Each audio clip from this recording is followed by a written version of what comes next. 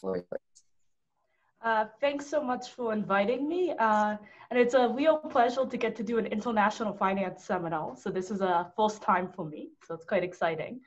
Okay, so the motivation for this paper comes from the fact that the misallocation of inputs like capital and labor plays an important role in explaining differences in productivity and income across countries.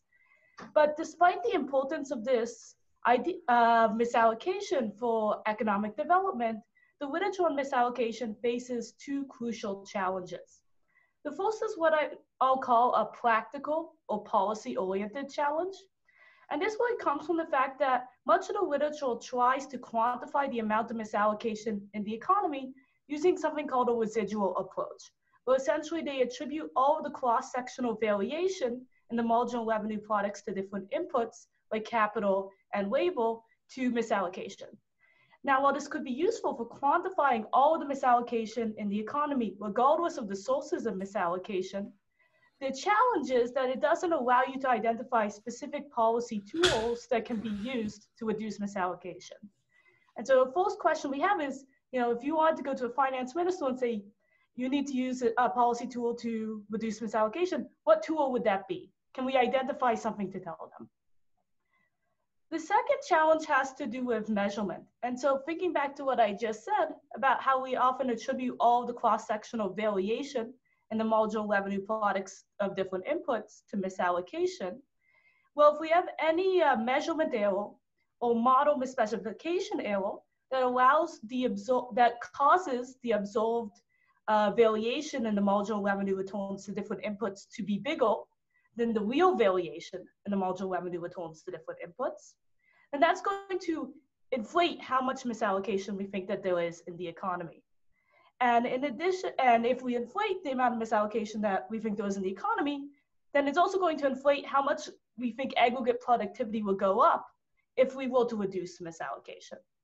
And so this measurement problem is actually quite challenging because it makes it very difficult for us to actually quantify the effects of reducing misallocation, even if we identify that policy that actually can reduce misallocation.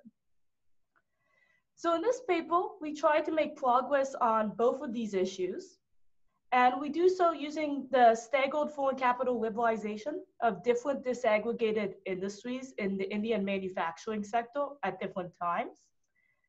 In terms of the policy problem, we'll show that foreign capital liberalization actually can reduce misallocation. So this gives policymakers a tool that they can use to reduce misallocation. And in fact, there's still quite a lot of restrictions on foreign capital flows in low-income countries. And so this is actually important from a policy point of view. And I'll just mention that this is a very nice setting for thinking about the effects of foreign capital liberalization, because often when countries liberalize, they liberalize all of their industries at the same time. They may also do lots of other things at the same time as well. And so it's often really hard to identify the effects of foreign capital liberalization from country level changes or other things that are happening at the same time.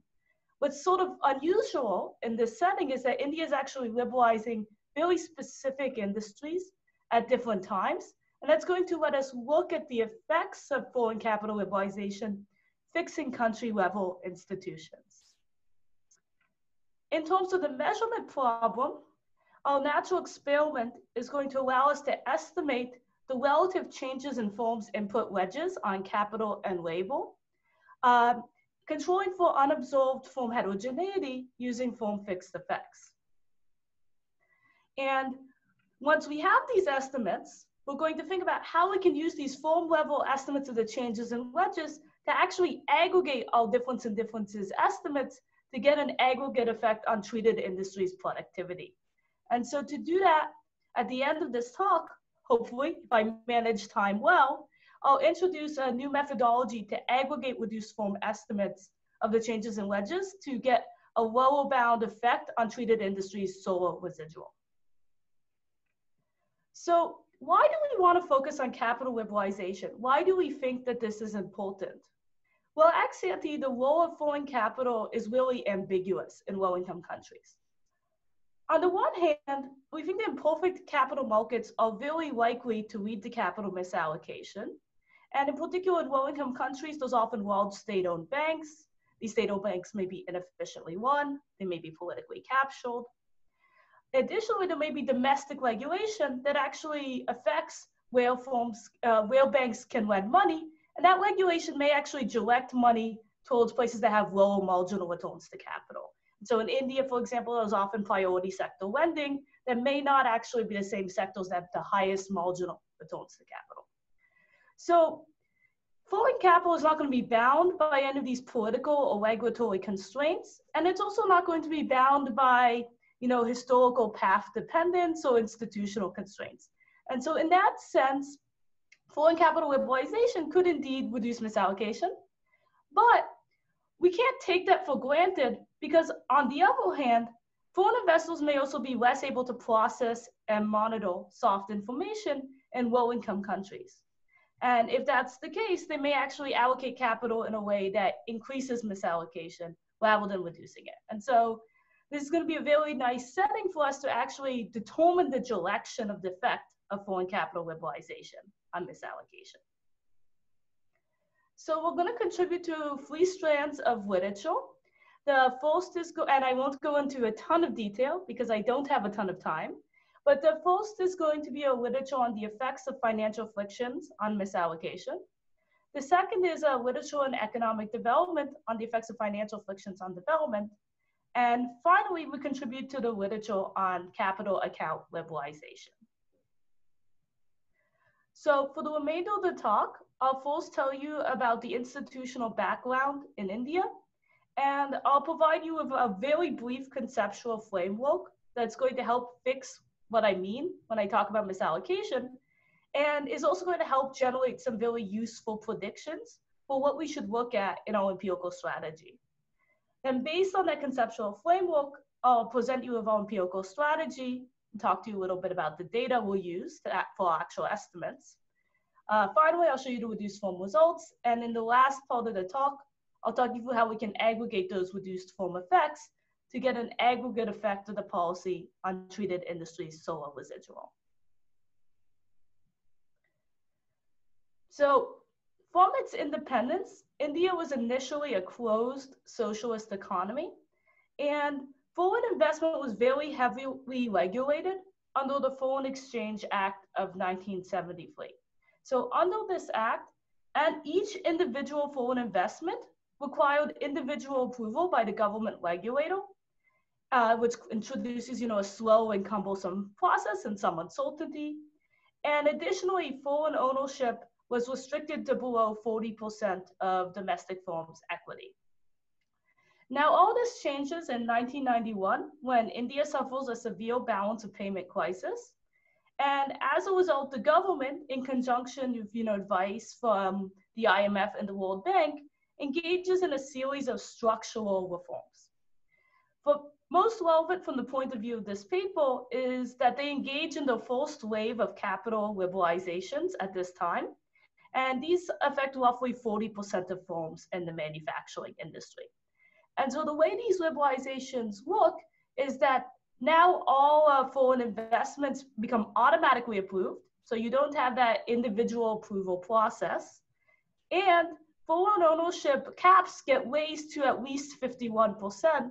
And in some cases, they even go up higher. Now, at the same time, a bunch of other things that are pretty important happen as well. So trade gets liberalized, tariffs are reduced, and this has been well studied by Penelope Goldberg, Petya Topolova, Amit Kandawal, and co-authors. And at the same time, the license laws, which determined where different goods could be manufactured within India, also gets dismantled, which has been studied by Philippe Aghion and co-authors. So in 1991, there's a lot going on. And so we're actually not going to focus on the liberalizations that took place in 1991 because it would be so difficult to isolate the effects of capital liberalization from all these other things that are happening with other reforms and with the macroeconomy overall. Instead, we collected data on 2 subsequent waves of liberalizations that occurred without these large macroeconomic shocks in 2001 and 2006 in the manufacturing sector. And so to get this data, we basically read lots of releases of the Handbook of Industrial Policy and Statistics, which is put out by the regulator. And we were able to code up at the 5-digit industry level which industries get liberalized. And so these liberalizations are going to look really similar to the liberalizations that we just saw in 1991. Again, we're going to have automatic approval of forward equity instead of requiring each individual investment to be individually approved. And we're going to have the caps being raised to at least 51% on forward equity and sometimes higher. And so these subsequent liberalizations are much smaller. In our data, they affect about 9% of manufacturing firms. And so this is just to give you an idea of what these liberalizations are and also some insight into exactly how disaggregated these 5-digit categories really are. They're very specific. But you can see that the liberalizations are actually affecting kind of a wide range of industries, going from pharmaceuticals to rubber and chemical manufacturing to tobacco. So this is basically going to be the variation that we're going to use in our regressions. So before we get to the empirical strategy though, I want to present you with this brief conceptual framework to help fix ideas about what we mean when we say misallocation. So like much of the literature, we're going to model misallocation as wedges on what a firm pays for inputs. So you can think about a firm I buying capital, labor, and materials. And each of these inputs has a market price, PX, but a firm is not going to just pay PX, they're going to pay PX times 1 plus that firm input specific wedge, tau IX. And so if there's no misallocation, all the firms are paying the same price for an input, these tau IXs will just be 0. So now that we have this cost of inputs, we can write down a single product firm's profit function. And so we have that profit is just going to be equal to revenues, which is just the price for output, times the quantity produced, given the amount of inputs consumed, minus the cost of the inputs, which is going to depend on the firm input specific taus. So from this profit function, we can take the first order condition with respect to the consumption of each input xi, and we get that for the firm to be profit maximizing, it must be that it's setting the marginal revenue returns on an input equal to the marginal cost of that input, which in this case is the cost of the input. And so what we can see, even though this is a very simple relationship, is that the marginal revenue returns for an input are going to be proportional to the firm's wedges for that input. And that's actually going to help us a lot in our empirical analysis. And so this is going to allow us to identify pre-treatment which firms seem to have high wedges. Because if we see that a firm pre-treatment has a high marginal revenue return to capital, then that tells us that that's a firm with a high wedge. Then what happens when misallocation goes down? Well, misallocation is going down if a firm that ex ante had a high wedge experiences a reduction in its wedge due to the policy. And what should that look like in our data? Well, it should look like a firm that ex ante had a high marginal revenue product of capital experiencing a reduction in its marginal revenue product of capital due to the policy. And so this gives us a prediction about the heterogeneous effects of the policy on different firms within treated industries. It tells us that if misallocation is going down, we should see MLPK fall for the ex ante high MLPK firms.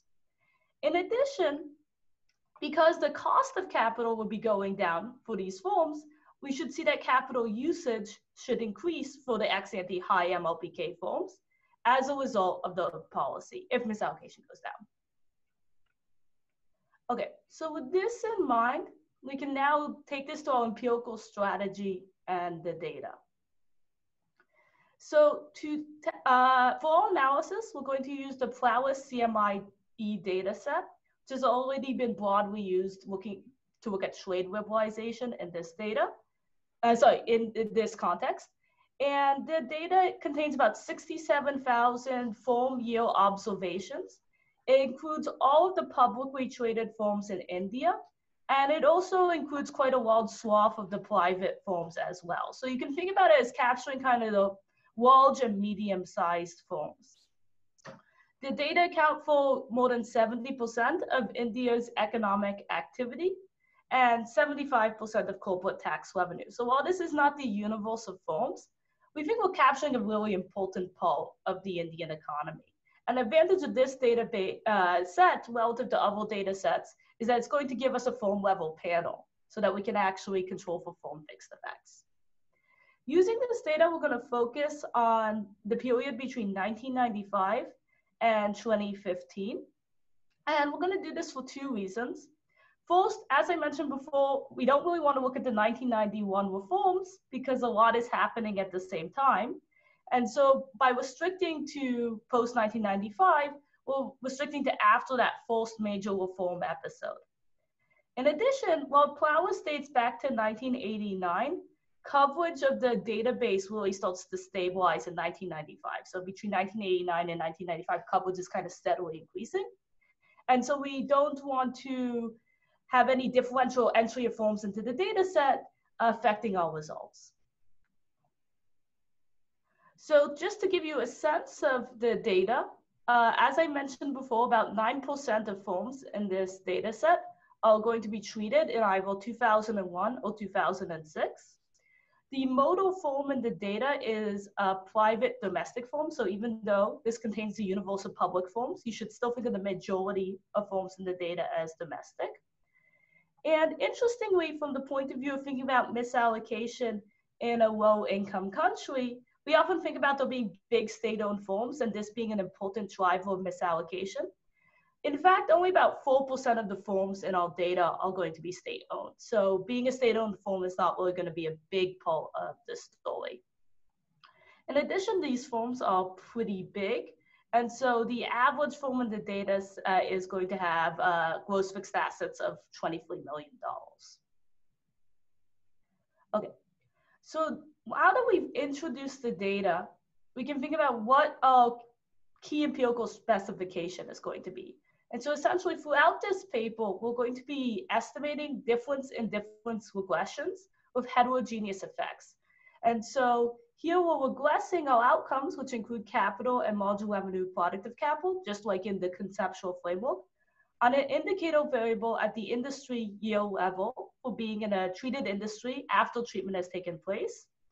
And the interaction between that indicator variable for being in a treated industry with being a firm that during the pre-treatment period had a high marginal revenue product of capital. So capturing that this was a firm in the pre-treatment period that had a high wedge. Then we're going to control for firm fixed effects and yield fixed effects. So this is going to account for any firm-specific measurement error, any firm-specific heterogeneity, as long as it's time invariant. It's also going to account for any, and the yield fixed effects are going to account for anything that could be happening in the macro economy. We'll also have varying additional sets of controls, which can include firm age fixed effects in our more parsimonious specifications. We also include firm pre-treatment size quartile by yield fixed effects to account for differential time trends by firm size. And we can go so far as to include industry by yield fixed effects to account for different industry level time trends. So we'll code high MRPK as being 1 if a firm's average MRPK in the pre-treatment period from 1995 to 2000 was greater than the 4-digit industry median. And I promise I'll tell you in one slide how we actually measure MRPK. But I want to point out two things about identification in this regression. This looks like a pretty standard difference in differences regression, but actually in terms of determining level misallocation went down, this regression has weaker assumptions than a standard difference in differences regression. And this is coming from the fact that to see if misallocation goes down, what we really care about is beta 2. Because our prediction is that if misallocation goes down, we should see that MRPK is going to go down differentially for the ex-ante high MRPK firms. And since we really care about beta 2 for this prediction, we actually have an additional source of variation. We have our yield and industry variation, like a standard difference in differences, but we also have firm level variation. And so, in fact, in our most conservative specifications, we can very non-parametrically control for industry by year time trends or industry by year policy changes by including 5-digit industry by year fixed effects. That's going to subsume beta 1 because it'll be collinear with the reform, but it's actually going to still allow us to identify beta 2. On the other hand, even though we don't we actually don't need parallel trends between the treated and untreated industries to identify beta 2 because we can fully control for industry level trends with the 5-digit industry by year fixed effects. When we actually go to get the aggregate effects of the policy, we're going to need to be able to estimate beta 1 as well. And so from the point of view of our aggregation exercise, even though we don't need this assumption to test if misallocation went down, we are going to need this to get the aggregate effects of the policy. And so it is going to be very important to test the parallel trends assumption between treated and untreated forms. And so we're going to validate that with an event study graph. So as I promised, I'm going to tell you now about our method to get MLPK. So basically throughout, we're going to assume a Cobb-Douglas revenue production function. And under the Cobb-Douglas revenue, and so here A is going to be TFPR because this is a revenue production function. And under the Cobb-Douglas revenue production function, MLPK is going to be equal to just the alpha on capital times revenues over capital.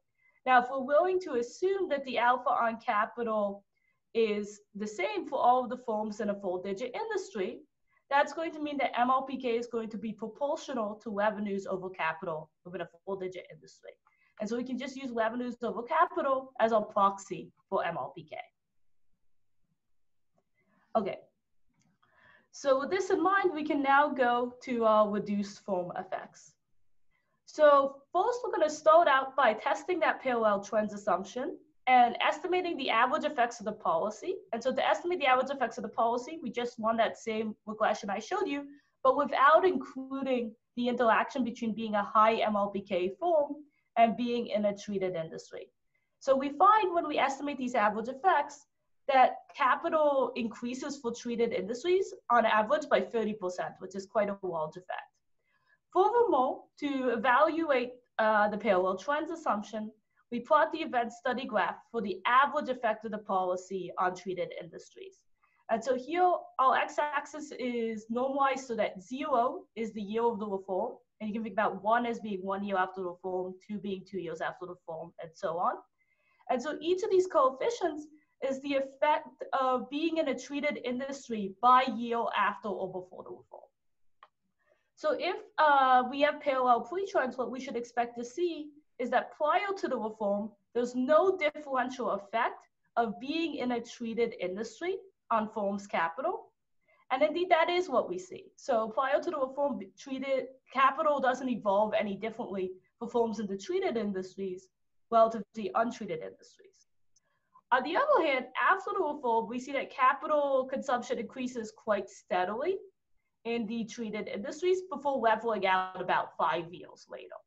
And so consistent with this, the large estimated increase in capital in treated industries is the difference in differences regressions. So now that we've validated this parallel pre-trends assumption, let's actually go to our main heterogeneous effects regression. And so now that we disaggregate the effects by whether firms had high MLPK or not pre-reform, we see that really all of the effects are concentrated in the firms that had high MLPK pre-reform. So firms that had high MLPK experienced about 20% increases in the revenues. The firms that had low MLPK don't really see anything happen with the revenues. For looking at capital, we see that that 30% on average increase in capital for treated industries is actually masking the fact that for high MLPK firms, capital increased by about 60%, but for low MLPK firms, really nothing happened. We also see that there's evidence that there's complementarity between firms' demand for capital and labor. So for these ex-ante high MLPK firms, they also increased their wage bill by about 30%. And finally, looking at our key measure for misallocation, MLPK, we see that for the XAD high MLPK forms, their MLPK falls by 41%. On the other hand, for the XAD low MLPK forms, not much is going on. And by the way, I should tell you that pre-treatment, the difference between high and low MLPK forms, MLPK, is on the order of 150%. So this is substantially helping to close the gap, but it's not, closing it all the way or overshooting the gap. Now, while I've provided you with evidence that the parallel trends assumption makes sense when we look across industries, here we actually want to test whether those differential trends for high MLPK forms in treated industries. And so this is a very similar event study graph, but here I've now plotted the effect of being a high MLPK form in a treated industry by year around the reform. And so this is showing our most parsimonious specification, which only controls for form and yield fixed effects. And so like in the graph for the average effects, you see that prior to the reform, there's no differential effect of being a high MLPK form in a treated industry. So it looks like our pre-trends are parallel. But following the reform, capital consumption really increases differentially for the high MLPK forms in the treated industries before leveling out around 5 years later. Now we can check whether these relationships look similar when we put in additional controls. So we can add controls for size, quartile fixed effects during the pretreatment period, interacted with yield to account for any differential trends by form size. And when we do that, you see that the relationships are almost exactly identical. We can add in form age fixed effects as well. Again, the relationship is almost exactly identical. And in our most conservative specification, as I alluded to earlier, we can allow for 5-digit industry by yield fixed effects to sort of very non-parametrically account for any industry-specific time trends. And again, our results are very similar. Looking at MLPK, our key outcome for misallocation, we again see much the same thing. There's not any evidence of a negative pre-trend, and following the policy, MLPK falls precipitously. So in the paper, we do lots of additional robustness tests, and I won't go through all of them in too much detail, but I will mention one that has to do with mean reversion in a little bit more detail, because I think that mean reversion is an important threat for us, because you might think, well, your main outcome is MLPK, and you're looking at forms that XAD had a high MLPK. So don't we just expect MLPK to fall for those XAD high MLPK forms once we're not using the MLPK to denote them high MLPK anymore? But what's nice about this is we actually have two reforms, one in 2001 and one in 2006. So we can actually just look at the 2006 reform and exclude the 2001 reform. When we look at the 2006 reform, all of the 5 years prior to the reform also are not being used to construct who's high or low MLPK. And so this is all just mean reversion. We should actually see the decline in MLPK kick in 5 years before the reform, not at the time of the reform. And in fact, we don't see that at all. Even if we exclude the 2001 reform, we see almost identical results when we just look at the 2006 reform. And I think this really rules out the possibility that mean reversion could be driving the results. I'll tell you very briefly that we could also deal with differential attrition by restricting to a balanced panel of forms. This reduces our sample size by quite a bit, but the qualitative effects we estimate are very similar. And we can also look at form exit and entry as outcomes, with the caveat that we can only see if you exit or enter the plowless data set, not if you actually exit in real life. And we also don't see any effects of the policy on exit or entry. We could also visualize outliers for our outcome variables to make sure that our results are not going to be really affected by outliers. And you can see that when we visualize the outliers, we get almost identical estimates to what we got when we did do visualizing. So in particular, our estimate for the reduction in MLPK it goes from minus 0.41 to minus 0.42. So it really looks like outliers are not having much effect on our estimates. We also show in the paper that the results are robust to a series of controls, including, as you probably figured from the event study graphs, controlling for 5-digit industry by yield fixed effects, and also controlling for input-output spillovers to untreated industries, controlling for changes to tariffs over time, controlling for changes to reservation policies, which sort of affected priorities about who capital should flow to domestically, and changes to, and we can also control for state yield fixed effects to account for any changing state policies over time. So the next set of results I want to show you looks at product level effects instead of firm level effects. And so a nice kind of unique feature about Plowless is that it also has firms' product level prices and outputs measured in quantities. And so we can examine whether we see the same pattern for prices and outputs as we saw for these other firm level outcomes. And we're essentially going to estimate the same regression we did before, but because now an observation is at the product yield firm level, we're going to include product by firm fixed effects and make within product comparisons between ex-ante high and low MLPK firms. Now, I think prices are a particularly interesting outcome to think about in this context because there's several reasons we might expect that ex-ante high MLPK firms will reduce their prices.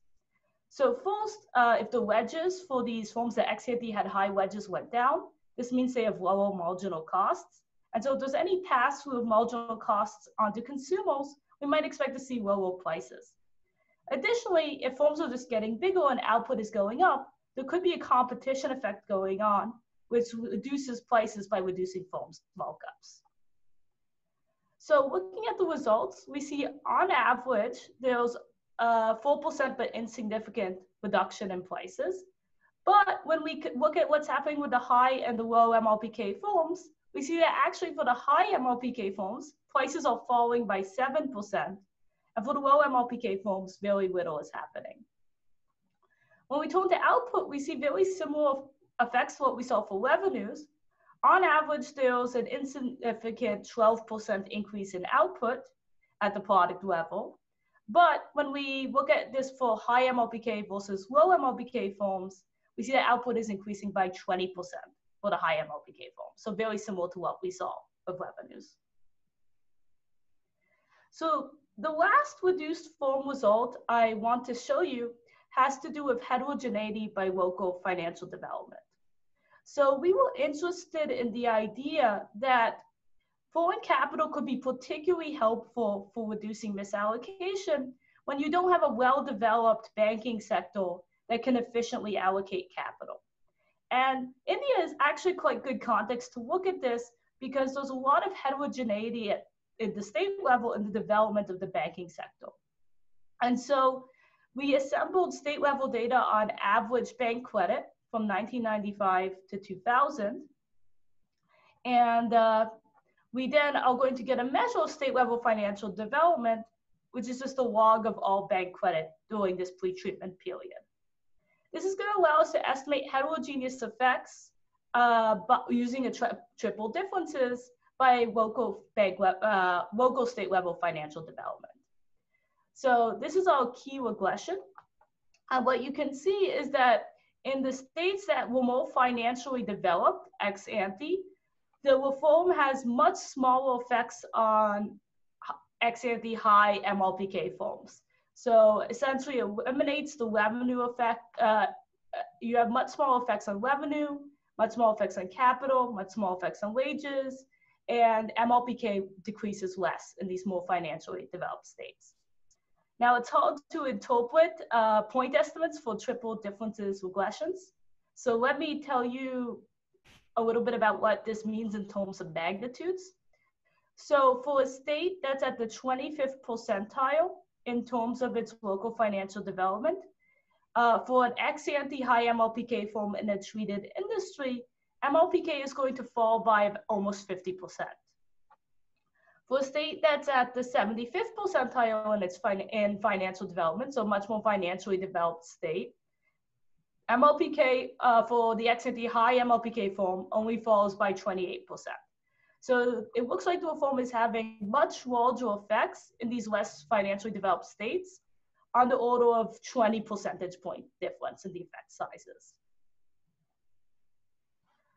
So in the paper, we have 2 additional reduced form results. And I won't get into too much detail on these in the interest of time, because I think I'm on time, but not going to be ahead of time right now. So because we have this product level output data, we can actually estimate form level TFPQ, which is a measure of form productivity, and using production function estimation. And so we can put that as an outcome in our regressions, and we don't find any statistically significant effects on this measure of form level TFPQ. And so it looks like in our context, most of the action is really coming from the allocation of inputs as opposed to changes in form level productivity. We also can look at label misallocation in the same way we look at capital misallocation. And so we want a very analogous regression, where instead of using variation coming from being high marginal revenue product of capital, we use variation coming from having a high marginal revenue product of label. And when we do that, we also find evidence that for the ex-ante high MLPL forms, MLPL goes down. So it looks like label misallocation is also going down, although less so than capital misallocation. And I want to emphasize that this is not such a surprising result, because there's lots of reasons we might think that financial frictions could lead to label misallocation. For example, those hiring and firing costs. So, if I hire somebody today, it's not so easy to get rid of him tomorrow if I run into financial constraints tomorrow. Additionally, it could be a timing issue where I can't pay people with the output they're going to produce when I hire them. And so again, you could run into financial constraints for getting the sort of the right amount of label.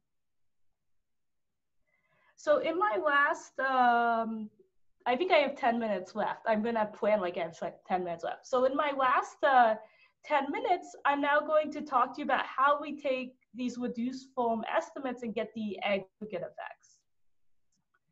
So basically, to get these aggregate effects, we have a 2-step plan, and I've already shown you step 1 of the plan.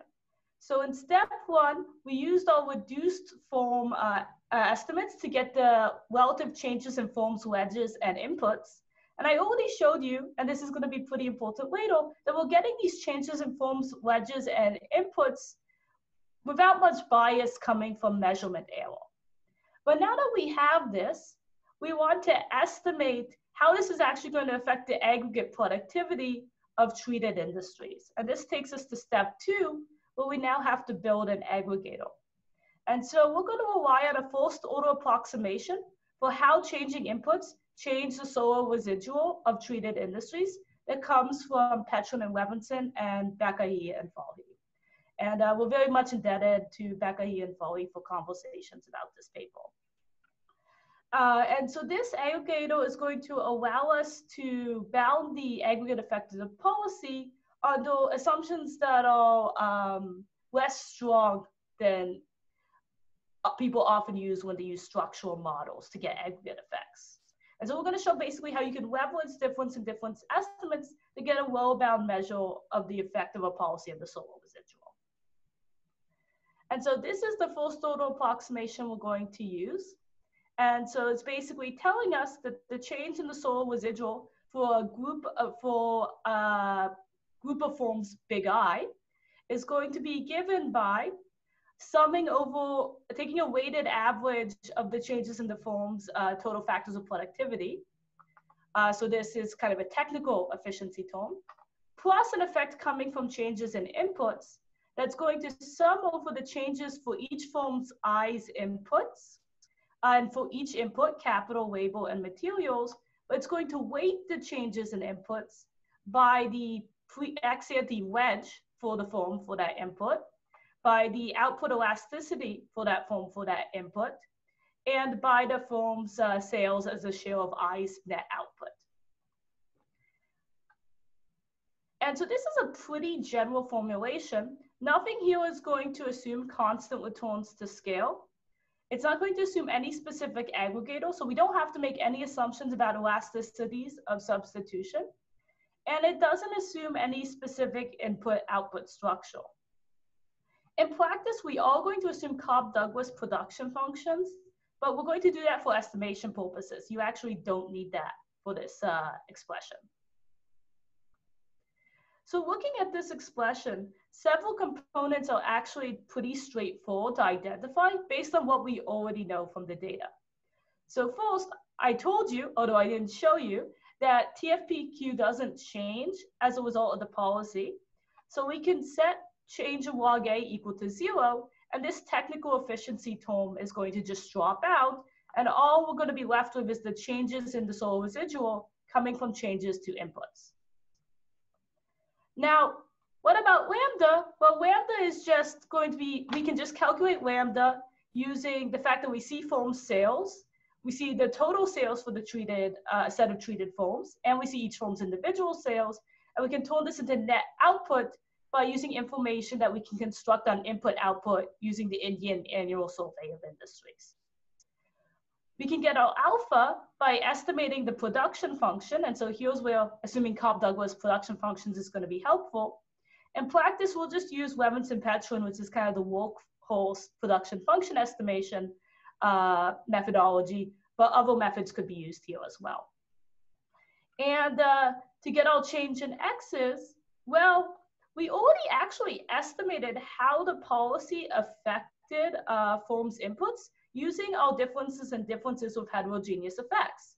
So we can actually just predict this based on our estimates under the standard difference and differences assumption that that untreated industries were not affected by the policy. So this leaves us with one problem, which is how to estimate the wedges with minimal measurement error.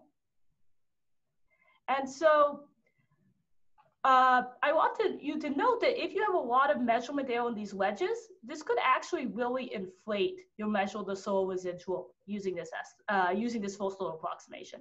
And the reason for that is, remember that I've shown you that for firms that ex ante had high wedges, inputs are going up. So we know we're going to have for these ex ante high wedge firms a positive value for the change in X that's going to be multiplied by the wedge.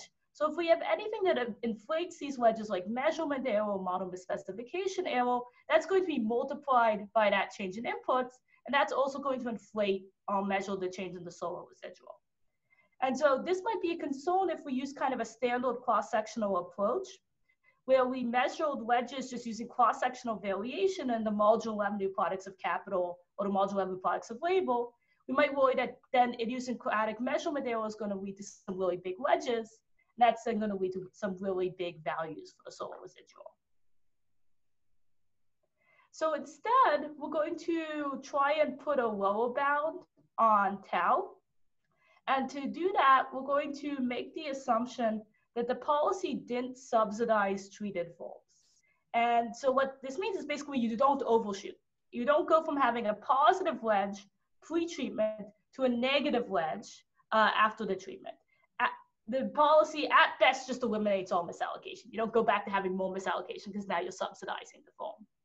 And so mathematically, this is just saying that the wedge post-policy has to be greater than or equal to 0. Now, this is pretty simple, but it actually is really helpful because then we can write down an expression for the minimum possible wedge. So notice that the post-treatment wedge is just going to be equal to the pre-treatment wedge plus the change in the wedge. Well, the minimum post-treatment wedge is 0, so the minimum pre-treatment wedge has to be equal in magnitude to the change in the wedge, right? And I just told you, looking at this expression, that because this is going to be increasing in tau, if we can get a minimum value for tau, we can get a minimum value for the solar residual, change in the solar residual. Well, if we're looking at changes in wedges, now we're in luck because, well, difference and differences strategy didn't identify the level of the wedge, it actually did identify form level changes in the wedges. And so now, just like we estimate changes in inputs using the difference in differences with heterogeneous effects, we can, sorry, I didn't move enough and the lights went out. We can now estimate the difference in differences with heterogeneous effects, putting the wedges as the outcome. Okay, so this is just going to be our estimation equation. So, and here I'm going to give you the example of estimating the change in our wedge for capital. And so we're just going to regress log MLPK on the reform. It's going to look very similar to the regressions I showed you before, but now we're going to allow the reform to have heterogeneous effects for both x ante high MLPK forms and x ante high MLPL forms. Then once we run this regression, we can use our values of beta to predict what the wedge would be for a form given it's in a treated industry, given whether it was high MLPK or high MLPL prior to the reform. And so notice here, we're not going to be saying the wedges are the same for all forms in an industry. These heterogeneous effects are going to lead to variation across forms within an industry and the size of their predicted wedge. Okay, and so this is, in practice, the estimates we're going to be using for our first order approximation. And you can see that the story is very similar to what we saw before with the more parsimonious regressions, where for high MLPK forms, capital is going up a lot and MLPL is falling. Okay, so altogether, this gives us a lower bound estimate for the increase in the solar residual for the treated industries of 5.8%. So even though this is a lower bound, this is a pretty economically meaningful effect. We can also contrast this effect with what we would get if we attributed all of the cross-sectional variation in the marginal revenue product of capital and the marginal revenue product of labor to misallocation. And so if we attributed all the cross-sectional variation, we would get an increase in the solar residual on the order of 38%. Which is, fairly big. So you can think about this as kind of giving us an upper bound of the policy effect. If we try to account for measurement error using a standard collection, like Winsorizing the top and bottom 10% of the marginal revenue product of capital and the marginal revenue product of labor, you can get an increase in the solar residual of 13%. So, it seems like this, when you use this cross-sectional variation, you're going to get estimates that are very sensitive to outliers and measurement error. So you can think about what we're doing with the lower bound approach and the natural experiment is it's really going to discipline our estimates so that to get a lower bound that's really not going to be affected by measurement error. So to conclude, from a policy point of view, we show that full capital liberalization can play an important role in reducing capital misallocation. We show that the policy increased capital for ex ante high MLPK forms, and that was particularly true in the states with the less developed banking sectors. And so it seems like foreign capital liberalization could help substitute for having a more efficient domestic banking sector. From a methodological point of view, we show how you could exploit a natural experiment to identify the aggregate effects of the policy on a proxy for aggregate productivity. And in all contexts, even at a lower bound, the reform had meaningful effects on aggregate productivity, increasing it by roughly at least 6%.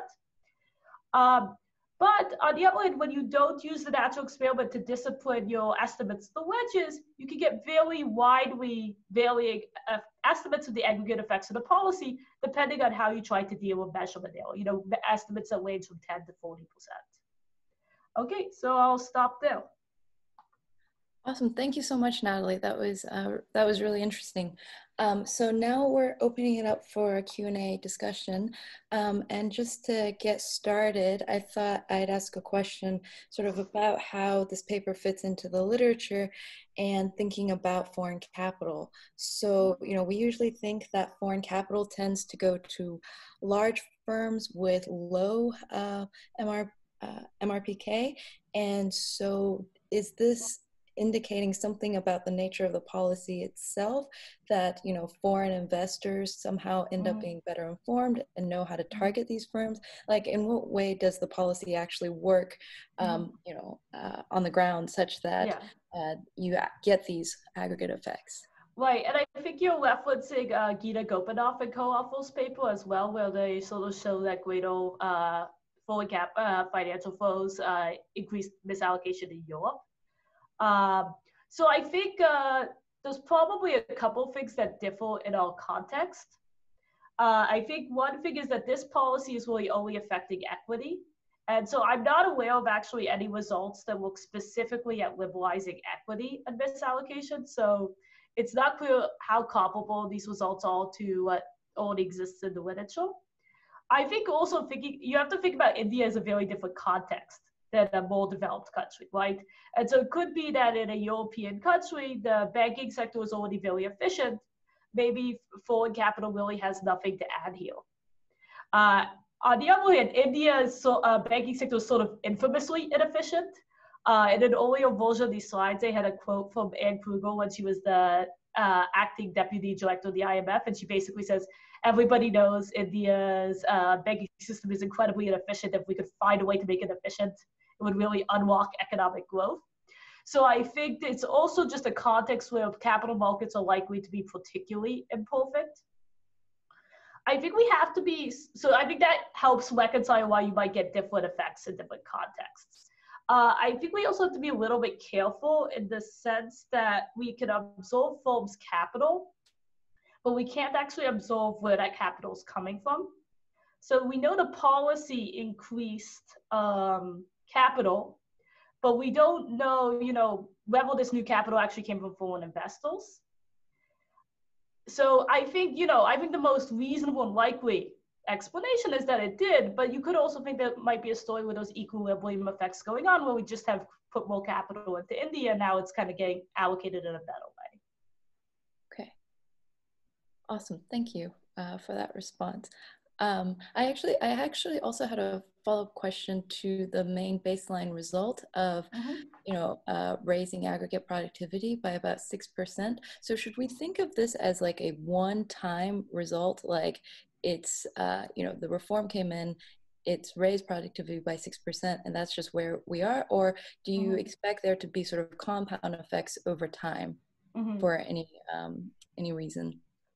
Yeah, I think that's a good question. So I think if we look at the, and you know, so we're doing this almost in a very simple way. If you look at the, so I'm just trying to get back to the event study graphs. There we go. So if you look at the event study graphs, you sort of see that the effects take kind of 5 years to realize.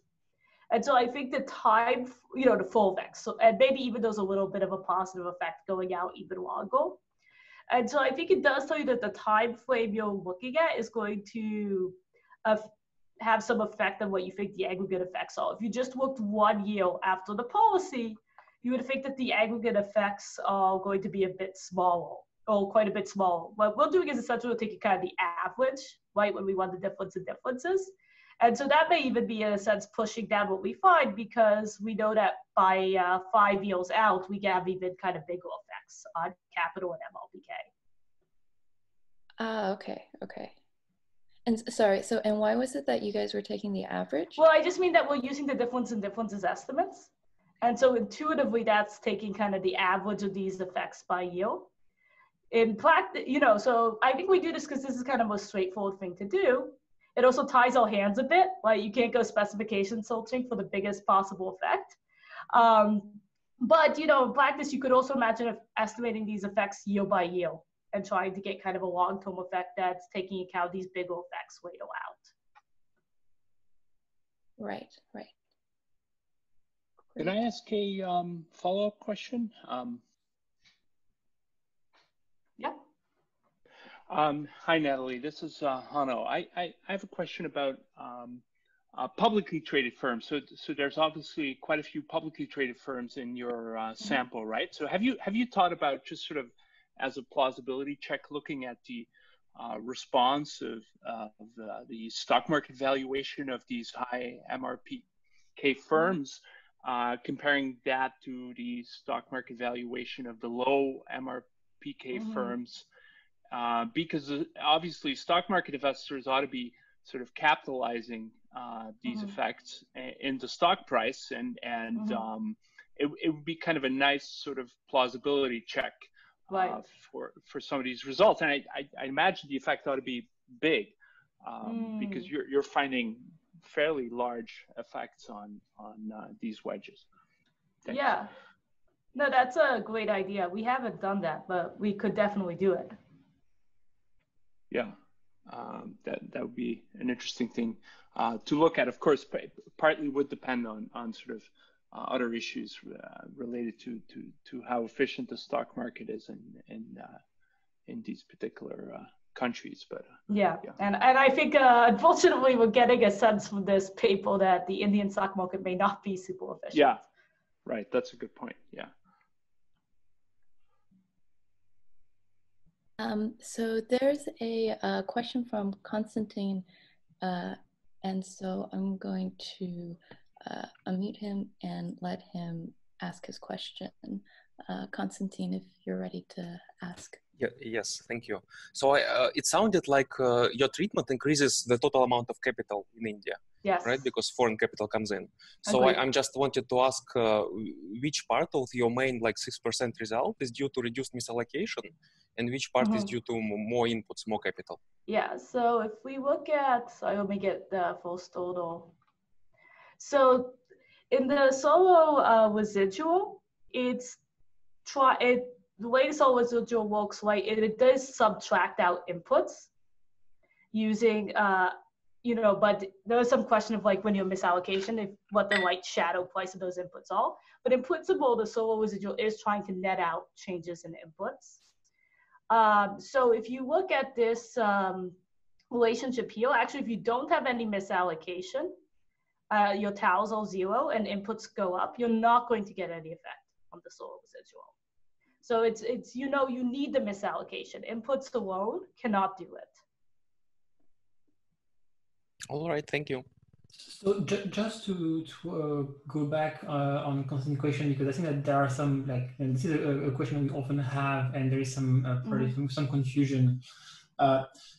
Another way to think about it, like Natalie said, and you do need the misallocation. So it is the case that one way you could think of misallocation is just that all the capital from low NLPK firms is being relocated to high NLPK firms. So this is not what we see here.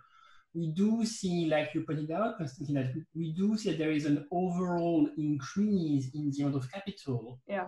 The thing that is crucial is that this additional capital is going differentially more towards high MRPK firm ex ante. So this in the sense that there is a reduction in misallocation, even though there is not necessarily a reduction in the size of low MRPK firm ex ante. There's a reduction in misallocation, but it's not coming from reallocation. Yes, exactly. And actually, if we had more reallocation, we'd have bigger effects, because if we had firms that had negative tals and we had negative changes in X, we'd actually get bigger effects on the solo residual. I actually also had a question about how the aggregation was done in terms of, so 9% of the firms are treated. So this 6% number is coming from scaling that 9%, like you're sort of doing an experiment where you're scaling that 9% treatment to the whole economy? Or no, so we could do, what we're doing here is we're just estimating the solo residual for the treated firms. So this is like, you can think about the set of treated industries. What is the solo residual for the treated industries? And so I here is just a set of firms in treated industries. So we're just like not including the untreated industries right now. So it would be a very different, this is kind of the exercise here is what was the effect of the approximation of what was the effect of the policy. A different exercise that you could do that often people try and use a structural model for, but would be what is the effect if we scaled up the whole policy to the whole economy. So that is not the exercise that we're doing here. I see. Okay. Great. Thanks for clarifying that.